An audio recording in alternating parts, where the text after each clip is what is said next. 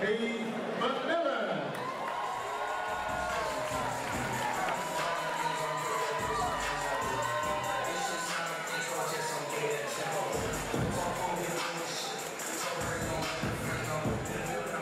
Walking out of the red corner, from fourth dimension, Jones.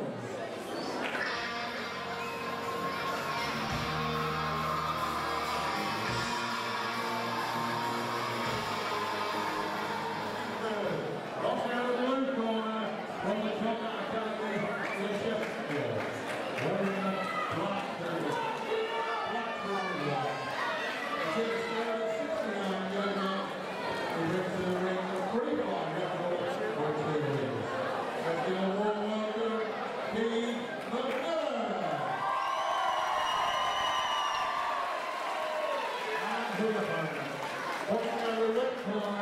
wearing a black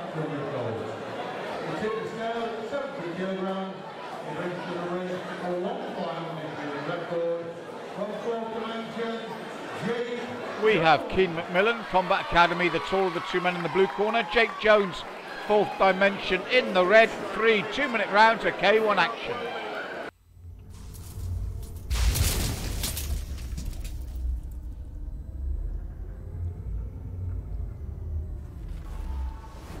So Kean in the blue corner, the slightly taller of the two, just. Jake in the red with the blue gloves. We touch gloves, push kick from Jake. Kean looks for the left knee, looks for the push kick again as Jake comes forward with the fists. Left knee again from Kean as Jake looks to close the gap, looks to come in with that left and then right over the top. Kean as he starts to unload now, forcing Jake to defend here as the knee comes in on the end of those combinations, right and left knees. Side kick from Kean and then steps in with that left hand behind the side kick.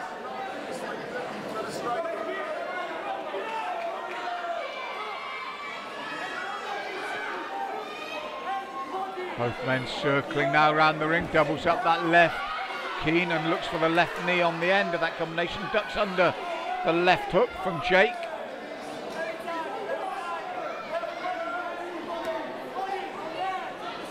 Jab cross to the midsection this time from Kean.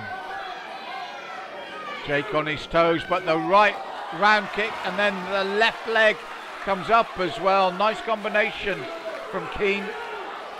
Span with the kick. And the right over the top. Oh, and the left to the midsection. Kean's found his timing and his range early in this bout here in round one. And that left knee comes up instinctively.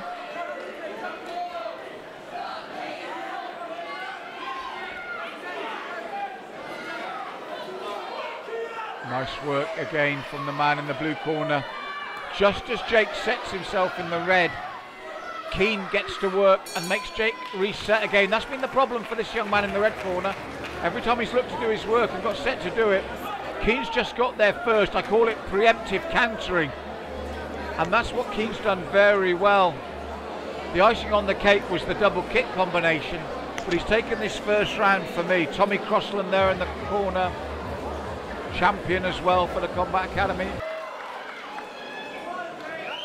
Round two, they touch gloves. Low kick from Jake. Tommy steps in with a beautiful left hook around the guard, and then the left leg, the round kick off the lead leg to the same spot. But accuracy and timing continuing into round two. Left knee disengages. Mike's happy.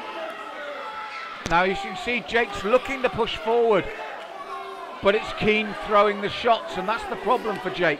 He's gutsy, he's game, he's coming forward. But as he sets himself to throw the shots, Kean gets there first. Now Jake looks to step in. This is better, he's got to work. This is what he's got to do. Better work from the man in the red corner. Looking to stay in the pocket and keep Kean under pressure. Kean steps back, drives the left knee in. But he's upped his work rate. Jake in the red corner. and he's the better for it here in the second round. Good work from the red now. And is that a low blow?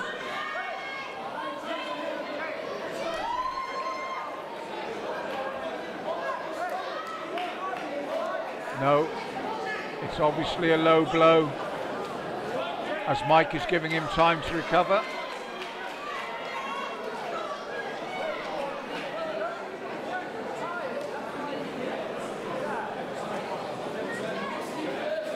He's waiting for Kean.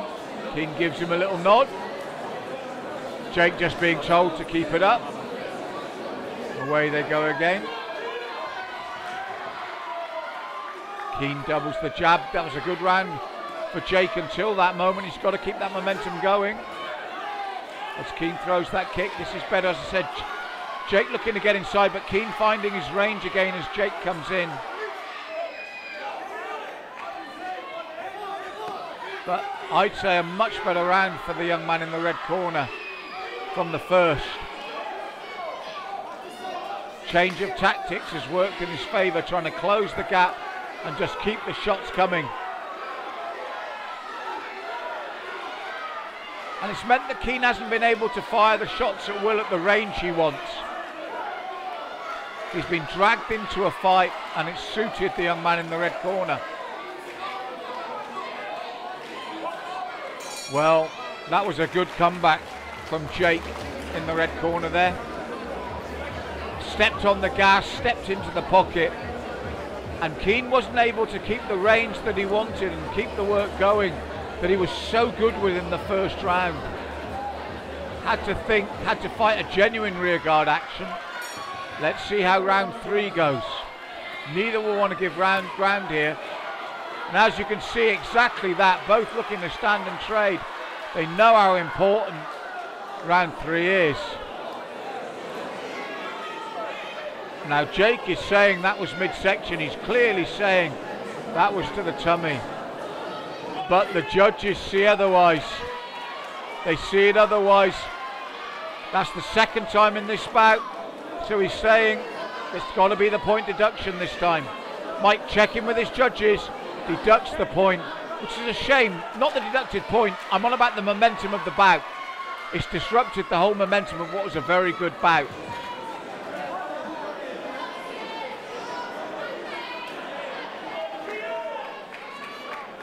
And now this recovery time, the flow that was going nicely across the 3 rounds has had to stop.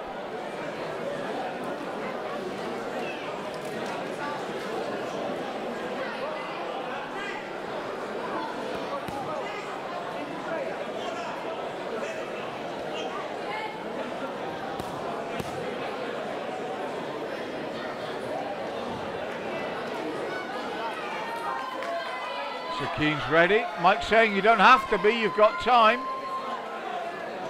Very good referee, this man.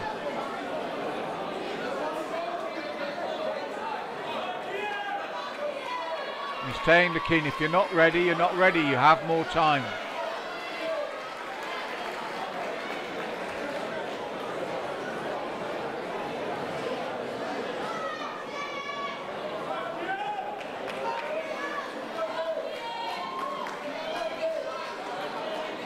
So here we go. And Jake looking to do exactly the same tactics again, rough Kean up. He's got to go for broke now. He's got that point deduction, and listen to the crowd as they stand toe to toe. Again, tactically it's right for Jake. He's just got to watch where those low strikes go. He can't afford another point deduction. In fact, he's got to get a knockdown or a count against Kean, and as he does that, Kean brings in an overhand right, which is the danger, the counter, but this is good tactics from Jake. Straight right hand from Kean. He's having to dig deep here as Jake pushes forward. And left and right coming in, the left knee in reply from Kean. Looks for that left knee once more. And then the long left and right. Jake looks for the right, then the left. Kean backs up, throws the left knee. Jake straight back in. Kean throws the big right. He's holding there, back of the head and throwing the uppercut.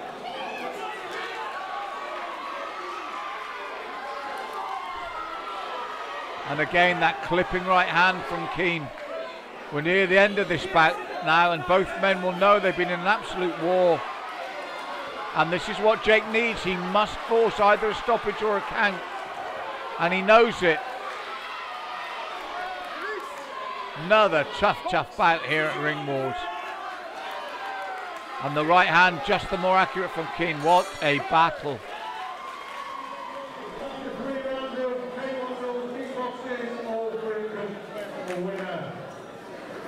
The point deduction was vital there in a tough, brutal battle.